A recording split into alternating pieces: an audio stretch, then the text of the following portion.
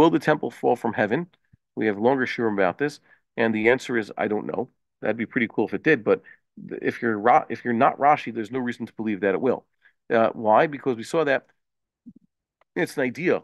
Temple falling from heaven, so to speak, already built, just happening overnight, is something that Rashi in Lulav HaGazal, the chapter in Sukkah, there was trying to use to explain how it is that the temple would suddenly be around on Chol Hamoed Passover.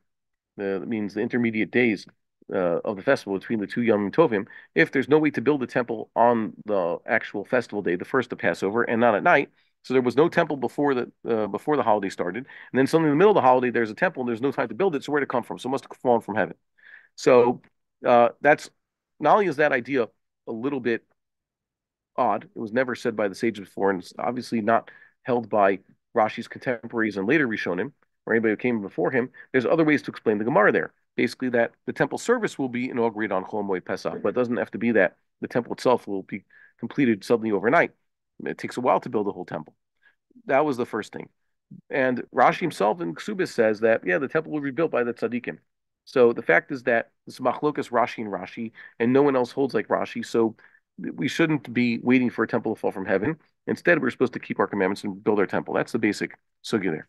But for many people, the idea of a temple falling from heaven is one of the ani mamims. Ani mamim that the temple fall from heaven, and therefore, we just saw the Ravid say, it's lekula and lechumra. It results in the chumra.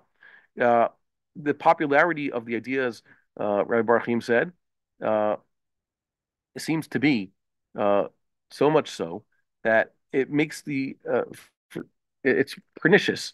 It makes it that no one thought anything good could happen throughout the 2,000 years of exile. Okay, it basically turns everything into a fantasy.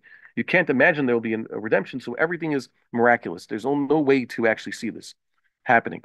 So if you combine this with the Satmar mindset, that you have to basically do nothing to make the redemption come true, even though the prophets have given us prophecies and it's a commandment to make the words of the prophets come true. In this case, you're not supposed to. It is forbidden for us to do anything, and we're obliged to wait.